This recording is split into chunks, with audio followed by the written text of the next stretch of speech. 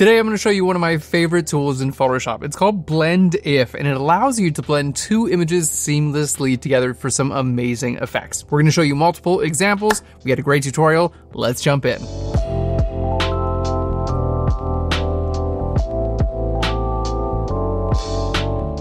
So we're getting started in Photoshop. We got two images. We got this bokeh image, and then we have this image of our subject.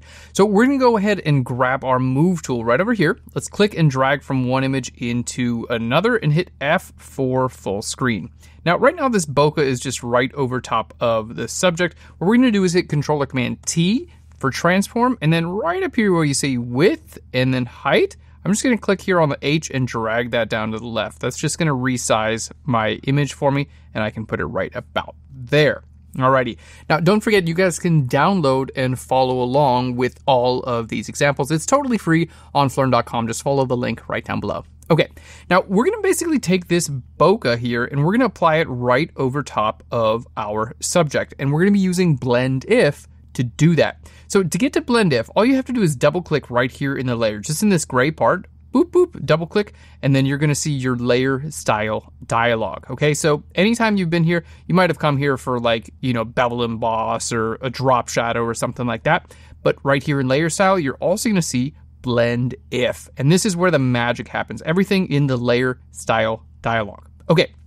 Now, check this out. Let's go ahead and move our image over to that side and Blend If over on this side, or the layer style, and Blend If is here. So we're going to kind of explain how Blend If works, because you have two sliders, one that says the current layer and then one that says the underlying layer. And then we have a little icon on the left-hand side for our slider and then an icon on the right-hand side for the slider. Now, if I take this on the left-hand side for the current layer, let's go ahead and click and drag that and see what happens. You can see it's starting to make the dark areas. Look at this dark area here on our slider, okay? And here in our image, it's making those dark areas invisible, okay? For the current layer, it's doing that literally on this bokeh layer, okay? So current layer, where it's dark, it's becoming invisible. And if I take this and I drag it over and over and over and over, okay, the darks become more and more invisible for the current layer. Pretty cool. Now over here on the right hand side, you might have guessed, it just does the opposite. It makes the light areas invisible on my current layer. So I'm starting to be able to see through those light areas, and if I keep going, it's gonna show more and more and more. Okay, now this bottom layer, the underlying layer, this is gonna look at the layer underlying. It's gonna be looking at this layer. So check this out. If I take right over here and I go from left to the right, it's going to make the current layer, okay, this layer that I'm on, this layer, invisible where the underlying layer is dark, okay? So check this out. It's like making this bokeh layer invisible except for the lightest areas. Like here was a highlight on her face, so that's where this layer is visible now. So literally it's becoming invisible in the dark areas of the underlying layer.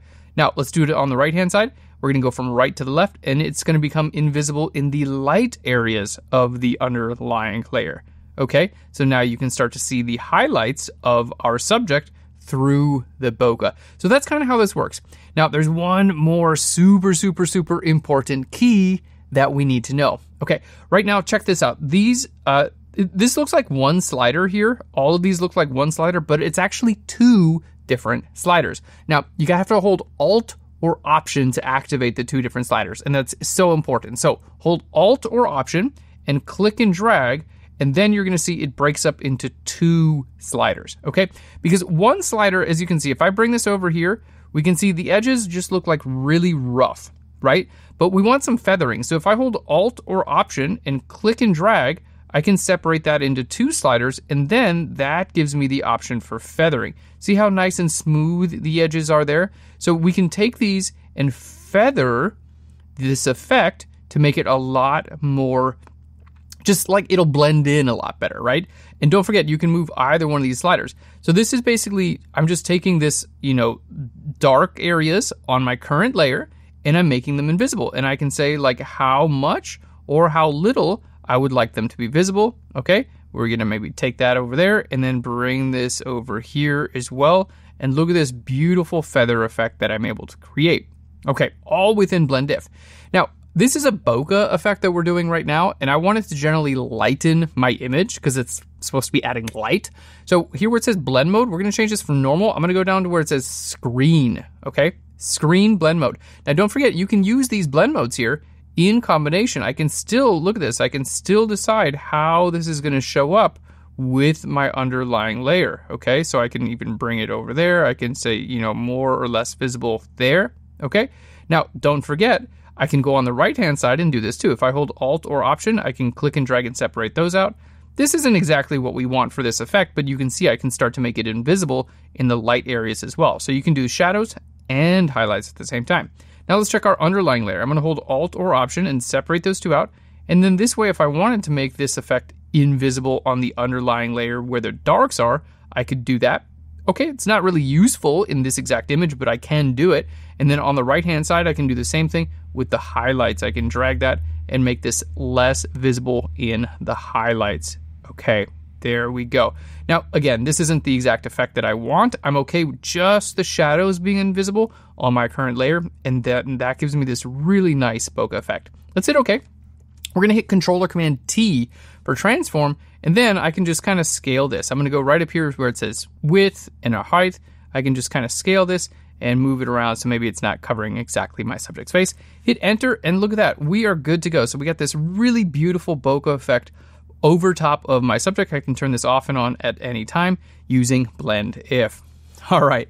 Now, our next example for Blend If, we're actually going to be adding stars to a sky and show you how to blend perfectly with the background image. So we're starting off much in the same way. I've got my star image. I'm going to use my move tool and just click and drag from one image to another and hit F for full screen. Okay, we've got our star photo.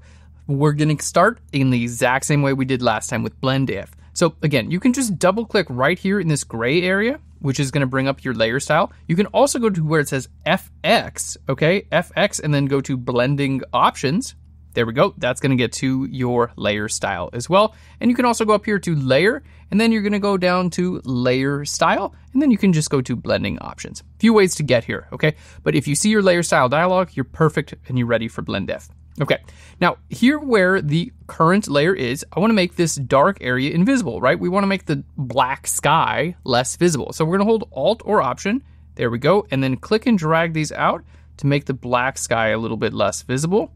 There we go. That's looking really good. Let's go ahead and change our blend mode from normal to screen. Again, we want those, we want those highlights to show up, right? So screen is going to remove those back, like the dark areas even more. Then we can kind of fine tune this to decide exactly how much we want to show up.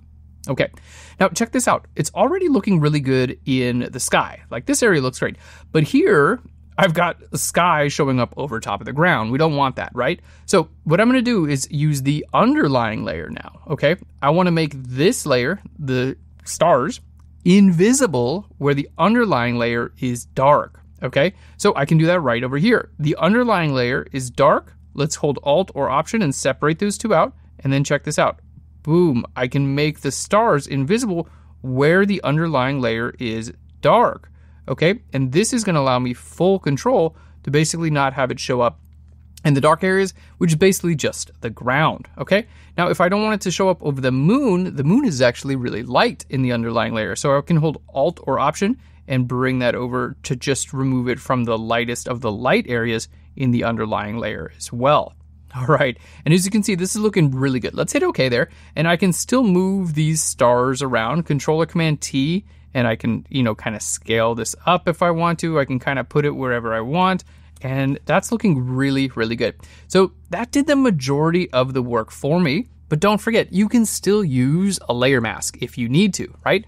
So let's go to the stars layer here, okay? We're going to create a layer mask. So what we're going to do first is click on the background, okay? I'm going to go to select, and we're just going to go down to subject. So we're going to select the subject. There we go. Subject is now selected. Fantastic. And then on the stars layer, we're going to hold Alt or Option and click here on the layer mask icon. Alt or Option, boom, on the layer mask icon. That's going to load our subject as a black layer mask, okay? Basically, it's just going to make the star layer invisible where our subject is, okay? Because we selected the subject and then hold Alt or Option and click on the layer mask. Okay, and then if I need to, maybe I'll just use my brush tool. I'm gonna hit B for the brush tool and just paint right down here. I'm just gonna paint black. You can see black's my foreground color, making this effect invisible over top of the water. Okay, so that's what our layer mask looks like. But here, check this out. What an amazing effect we can do with Blend If. Alrighty, the last example we're gonna do is a color using gradient maps. So we're gonna show you one of my favorite techniques using gradient maps. We're gonna apply a gradient map right over top of an image and then use Blend If to decide how it actually blends in. So jumping back in, let's click F for full screen on our last image. Don't forget, you guys can download all these on PHLEARN.com, totally free. Just follow the link right down below. Okay, the first thing we're gonna do, let's add our gradient map. So we're gonna go to Layer up here. We're gonna go to New Adjustment Layer, okay? And down here where it says Gradient Map. New Adjustment Layer, Gradient Map, and let's hit OK. All right, now with your gradient map, it's gonna pop up in the properties. So let's go ahead and click here on the gradient and we can take a look at a few different gradient maps. So we can just click here through these different gradient maps and try to find that one that we actually like, that we think is gonna look cool. You know, you might see something like this where it inverts. That's totally okay. I'm gonna show you how to take care of that in just 1 second. But let's start with this one, okay? So we're going in our purples. We're gonna go with this one to purple 21. This is a preset in Photoshop. All right, we're gonna hit okay. Now, if you use a gradient map and it's inverted like this, no big deal. Just go to your properties window here and then click on reverse. Boom, okay? It's gonna look way, way better. All right, now with your gradient map, it's just on a new layer right above your layer. So you can turn this off and on at any time, but you can also use Blend If. So we've been using Blend If on regular layers like stars and bokeh. This is an adjustment layer, but you can still use Blend If here. Again, get to it by double clicking right here in the gray area. Let's hit okay. Go to FX and then to blending options. Okay, there we go. Or to layer and then down to it's right in here, layer style, blending options. Okay, all of those will get you to the same result. Fantastic. So now that we have our gradient map kind of defining our image, I can decide, hey, let's decide where this is going to blend in with my current layer and my underlying layer. So let's hold Alt or Option and I'm going to just blend this in. There we go. The current layer is going to disappear where it's darker, okay? Or the current layer over here is going to disappear where it's lighter. So you can kind of like get a little bit more of a subtle look there, okay? Now you can also do it based on the underlying layer. I can tell this to disappear where the underlying layer is lighter and it's literally just going to color the shadows, okay? Or I can do this where the underlying layer is darker and it's only going to color the highlights. Okay, so I have a lot of options. I think I like this the best, making it less visible where the highlights are, mostly just coloring the shadows, but still a little bit of color in the highlights. All right, now this is cool. Keep in mind, of course, right up here, you can adjust your opacity of this layer, but the next thing I wanna show you, without adjusting opacity really, the next thing I wanna show you is literally with this gradient map, just double click right here on the gradient map itself, and then you're gonna see the gradient map in your properties, click right there, and then I can go back into any of these gradient maps and see that effect that I just did is applied now.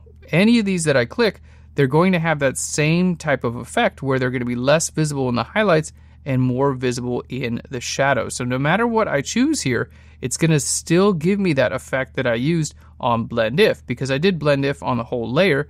There we go, that looks really cool. I did Blend If on the entire layer, and it's basically gonna just apply that no matter which gradient map that I choose, okay? So I'm kind of going through these, and I can decide, you know, which one. A lot of these look really good. It's a really fun way to kind of color tone your image. I like that one a lot. Let's hit okay. Don't forget, just turn this off and on, and you can still go over your opacity and kind of like lower your opacity if you want. I think these effects are generally a little bit better when they're subtle. This looks really good, like a cool, like faded out kind of vintage type photo. Still coloring the highlights, midtones, and shadows, but more heavily weighted on the shadows. All right, that is so cool. So here you can see we have 3 different effects we are using with Blend If. So anytime you want to blend a layer based on the light or dark information of that layer or the layer underneath it, Blend If is the way to go. Thanks so much for watching. I hope you enjoyed this video. If you did, give us a big thumbs up. I'd really appreciate it. If you want to get more free tutorials, click on that subscribe button. Thanks again, and I will PHLEARN you later. Bye, everyone.